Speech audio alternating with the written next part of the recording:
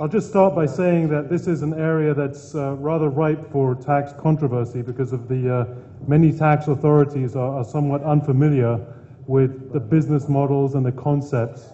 And in addition to that, we also have the fact that the OECD in the BEPS discussion has started to focus on companies operating in the digital economy. And so that the sort of confluence of those two things make this a rather controversial area. And the other point to start off with introductory is that the issues that we're going to discuss today are relevant not just to the providers of cloud computing services, but also to the customers, because often the question will become, what is the character of the payments? Is there an obligation to withhold by the customer?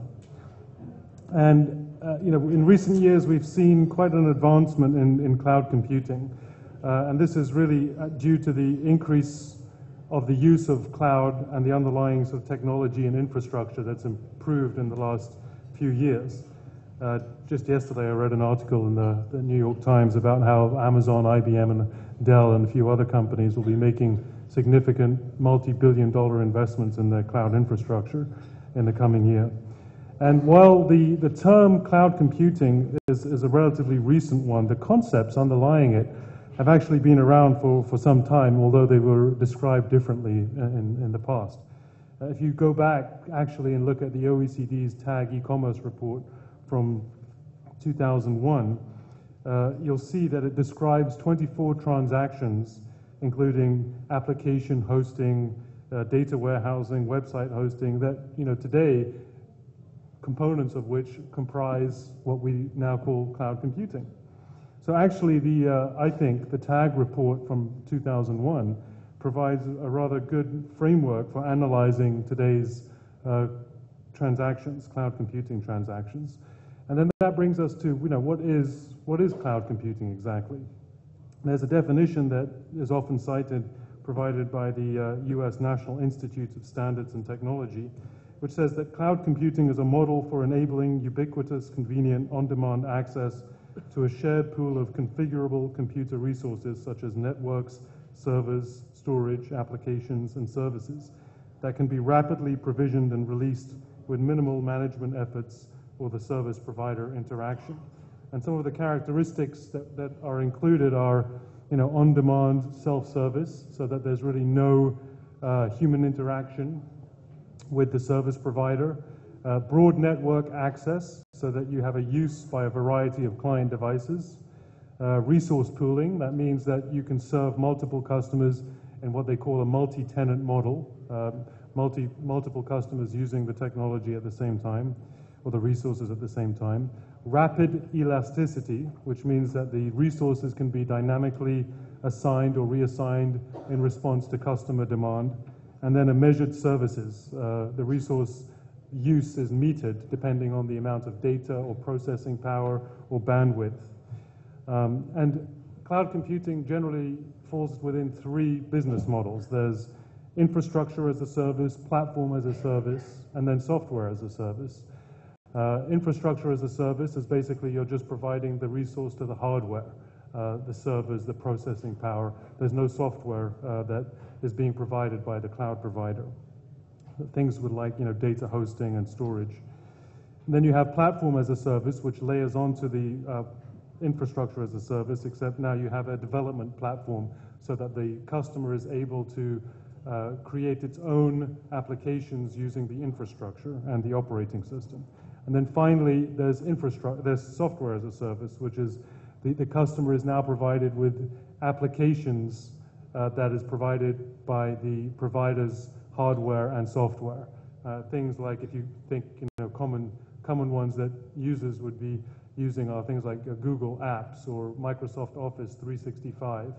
But there are also more enterprise level ones like customer relationship management software, sales automation, and accounting systems. So those are the three business models. But what's important to bear in mind as we go through analyzing the transactions for tax purposes is that in all of the cases that we've just discussed, there's no portion of the core software is ever downloaded to the customer, except for a very small amount of scripting code that enables the customer to sign on to the website. but the customer doesn't have any access to the actual copyrighted material in terms of the underlying rights, the copyright rights. So turning to this tax issue specifically now, characterization is really quite a key issue for tax purposes and will have implications for a lot of the tax issues that we're about to discuss. In the treaty context, the question is often whether the income generates royalties that could be subject to withholding, or whether it's business profits that's not taxable by the source country in the absence of a permanent establishment. What you'll find is many tax authorities will try to assert a royalty characterization so that they can impose the withholding tax. The related question that comes up in the characterization question is that of bifurcation of the income. Even if the tax authorities can tax some portion of the income, break out some portion of the income as constituting a royalty on which they can impose a withholding tax, you're finding more tax authorities today are taking the position that, okay, even though there may be some services here, there are also some component that is a royalty that should be subject to withholding tax. So you get into these disputes between taxpayers and the government about whether you should be trying to bifurcate the income into multiple components or whether you should look at the predominant character of the income.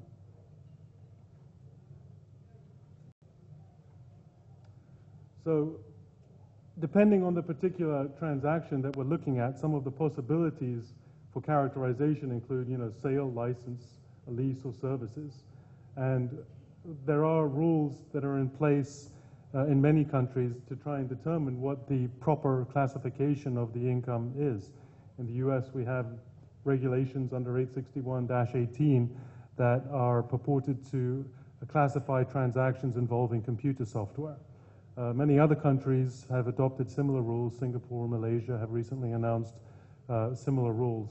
The problem with some of these rules is they were published at a time where, in the case of -8, the regulations in the US, for example, in 1996, where some of these models that are now being used today were not prevalent. And so, some of the law hasn't really kept up with the evolving business models, and that's one of the issues that we face.